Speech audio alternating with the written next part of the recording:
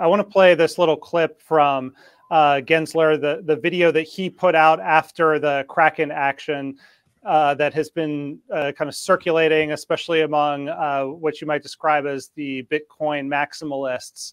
I want to play this and get your reaction, because they are saying that this validates the view that it's Bitcoin and self-custody are the only way to go. So let's just play this real quick and get your reaction. Crypto, not your keys, not your crypto. You see, you're basically an investor in their platform. If it goes under, and we've seen plenty of that recently, you end up in line in the bankruptcy court. That's why it's so important that these companies and platforms comply with the securities law. So, it's the point there is that, Gensler is, quoting the famous "not your keys, not your crypto" line. And that is kind of validating the idea that you really shouldn't even have your crypto on an exchange. If you want, total security and sovereignty. What do you make of that, Nick? Yeah, I mean, I agree. Obviously, we invest heavily in startups that help people self-custody their coins. So I clearly support that. Crypto only works if people have some self-custody, because otherwise we give all the power back to the intermediaries and we haven't accomplished anything, because then the government can co-opt the intermediaries and use them as they will. However, I'm also pragmatic, and I recognize that exchanges will exist. There's demand for their services. We can't do everything in a non-custodial way. There's a whole set of allocators that will need centralized touch points to custody their coins, to trade on them, etc. The decentralized infrastructure isn't the totality of the industry, and it will never be. So in my view, the challenge is to improve the exchanges that do exist and pressure them to be as accountable as possible, which is why I'm an advocate of proof of reserves, for instance.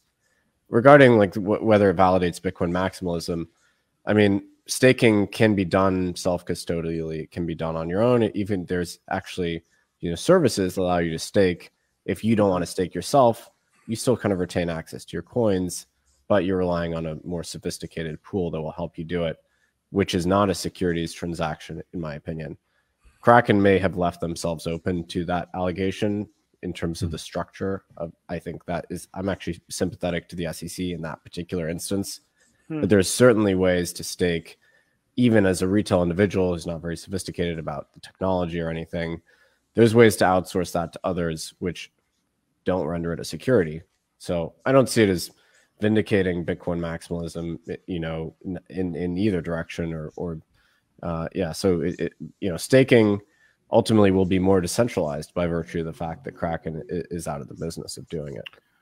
Just a comment from Bitcoin Motorist writing in from YouTube saying, I just buy Bitcoin. I don't stake. Should I care about any of this? And I mean, I guess the answer is if you don't own your keys, or you don't have your keys, you should be worried about it regardless of whether or not you're staking, right?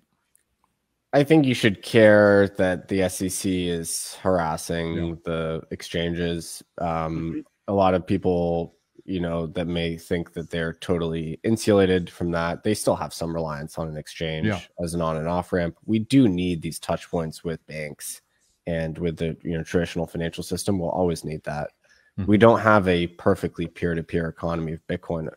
That I'm not even sure that's really possible. So yeah, I mean, I'm concerned that the SEC is going after Kraken in particular. Has been one of the most reputable and successful exchanges. And I'd be concerned if they're going after Coinbase too. Even if you don't agree with everything Coinbase does or everything Kraken does, we still do need these credible intermediaries. You said that you do have some sympathy for the SEC in this particular Kraken case, and you also mentioned earlier that part of the red flags with FTX for you was that they were offshore. Presumably, that the red flag was that they're not complying with U.S. regulation. So, what are the realms that you see regulation being appropriate for the crypto space, and where should the government just be, completely hands off?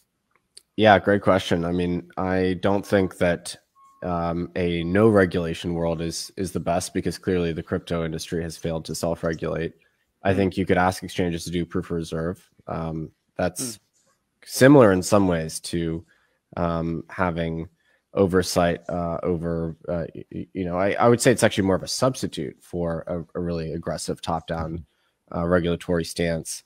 I think asking exchanges to segregate client and operating capital in an accounting and a literal sense is completely the right way. If you look at NYDFS, they had guidance recently that they published asking for that segregation, asking to privilege client deposits in the case of liquidation. I totally agree with that. It doesn't make sense for clients of exchanges to be really subordinate junior creditors in the case of bankruptcy. You should have a trust style product in the name of the client such that they're insulated in the case of bankruptcy or something like that.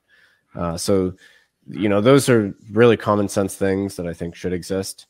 Yeah. Aside from that, I think, other domains where regulation is warranted would be a kind of a securities law framework where we were able to bring tokens into concert with securities law through some disclosure framework that was fit for purpose. The way we have a disclosure framework for equities, the things you need to disclose are different. So we will need a revised framework.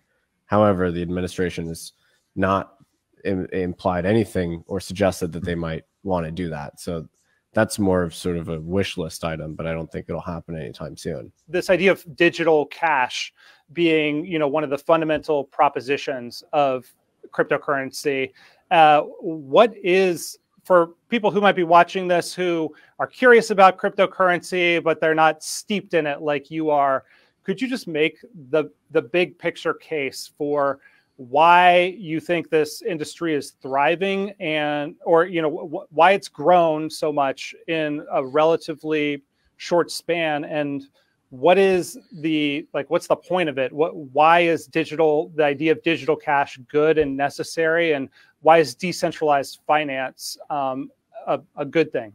Well, there's two main things two main trends basically that crypto people, it's a broad tent, are fighting against or trying to restore. One is there's a sound money contingent. So basically believing that we should reinstitute a monetary system that has less discretion. And so that's a rebellion against the waves of credit that are created with basically discretionary monetary policy. That's a long discussion, of course. So that's a big part of it. The second is a push to restore transactional privacy that has been eroded since really the 70s, since finance was digitized. Since intermediaries have been more empowered, and there have been a specific number of legal cases, especially the third-party doctrine, that meant that financial privacy has been effectively eliminated in the U.S. And a lot of us identify this as a very dangerous trend, and are trying to push back at it.